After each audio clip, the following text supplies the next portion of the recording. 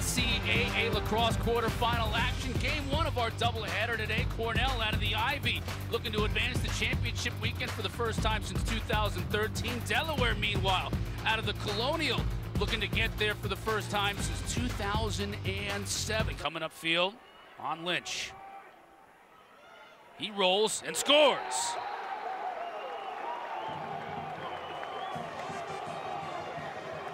Hat trick for Piatelli. The lead is 3 for Big Red.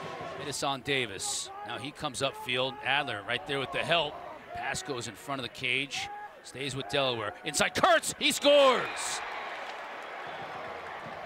Hens take advantage of an unsettled situation to get. Kurtz. He'll fire and score again.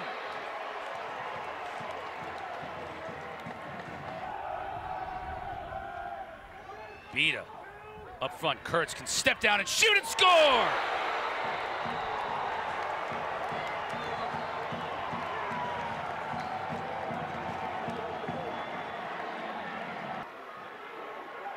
Where does he go with it?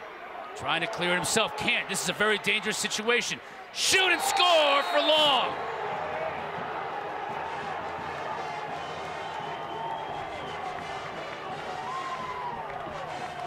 Behind the cage to Long. Up top to Sheehan. Wertheim. Shoots, scores!